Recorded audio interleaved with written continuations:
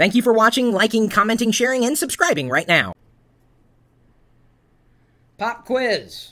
What is Chris Pirillo addicted to? Any answers? Take a guess?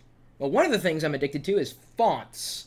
My fontaholic tendencies have kind of dissipated over the years, but I still like looking at a really cool font that I might want to use on a web page and a graphic and a document. I like fonts. I've got fonts all over the place. I've got them on my screen. I've got them in this video. There's some font on the web page that you're on, unless, of course, you're watching this video that's not on a web page. You're still looking at fonts in some capacity. And we've got a question here from the PC Pit Stop community from Robert, and he's asking a question related to fonts. When I print web pages from a website, the font is usually so small that my old eyes find it very difficult to read them. Is there an easy way to get them to print larger? Yes, the answer to your question is buy a bigger printer. Actually, it's not an accurate answer. That's not going to help matters any. The answer is likely relative to the web browser that you're using. My recommendation for a web browser is Firefox and or Safari, WebKit, Google Chrome. Unfortunately, if you're still using Internet Explorer, wow!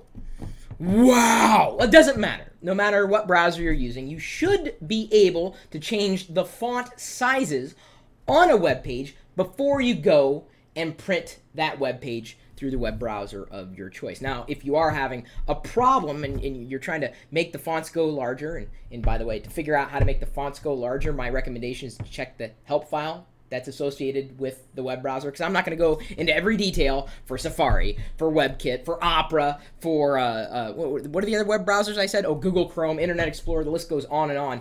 Look it up. Trust me, there's a way to change the font sizes. Now, in Internet Explorer, which I'm guessing you're most likely using, you actually probably have to change one thing inside the Internet options in Internet Explorer. It's actually related to accessibility. If you go into Internet Explorer, and I'm not going to point it on the screen that you can see because I don't have Windows running on.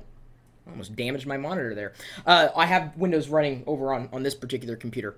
Don't believe me? Well, I'm not going to show you. You're just going to have to believe me.